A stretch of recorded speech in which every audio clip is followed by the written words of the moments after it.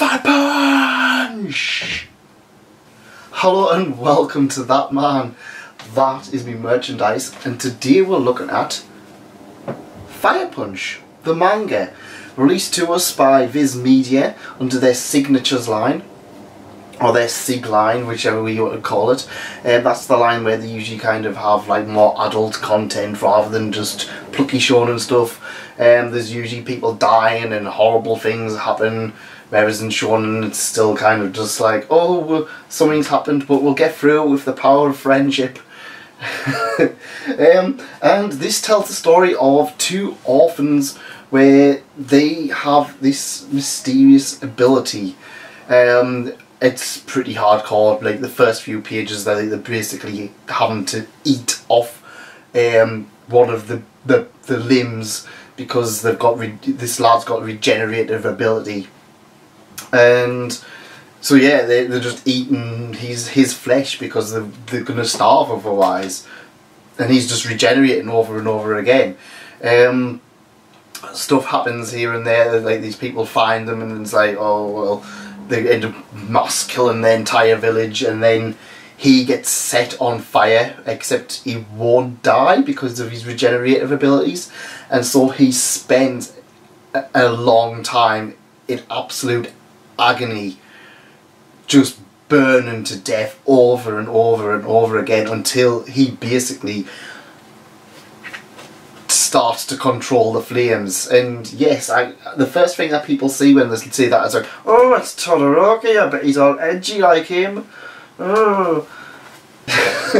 But yeah, that's what people got enticed by with this. It's like, oh, this must be a spin-off of Todoroki. No, it's not. It's very, very graphic, and basically this lad, he's called Agni, which, yeah, fire.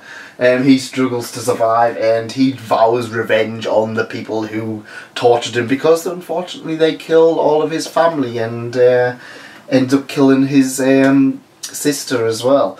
So he ends up just going around just punching and attacking people with these flames, and it's like, it sounds cool but it's really depressing. He just goes around and murders all these people, and it's absolute heartbreaking. And then they come, like towards the end, they come to this city, and like this girl's like, oh, I'm gonna get adopted, and it's like, oh yes, you're a playmate for my dog, and that dog's better than you and it needs its urges, and it's just like, ah! So yeah, aside from a few questionable choices, this is an absolute fantastic series. I really enjoyed volume 1, and I really do encourage people to pick it up and try it out. I can't really discuss it too much because there's that much, it's that dark, but it's so worth reading. Please check it out. At the moment, Running and Shonen Jump, they've actually got a new series called Chainsaw Man, which is by the same author as this. And that's shaping up to be great as well, because yes, I haven't forgotten about Chainsaw Man. I will be picking that up, doing a discussion once there's a few more chapters.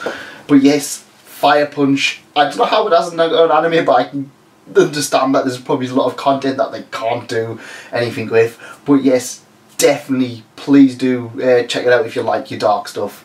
That's it from me. Thank you for coming, and thanks again for staying. Goodbye. Oh no, the Fire Punch has killed Ace.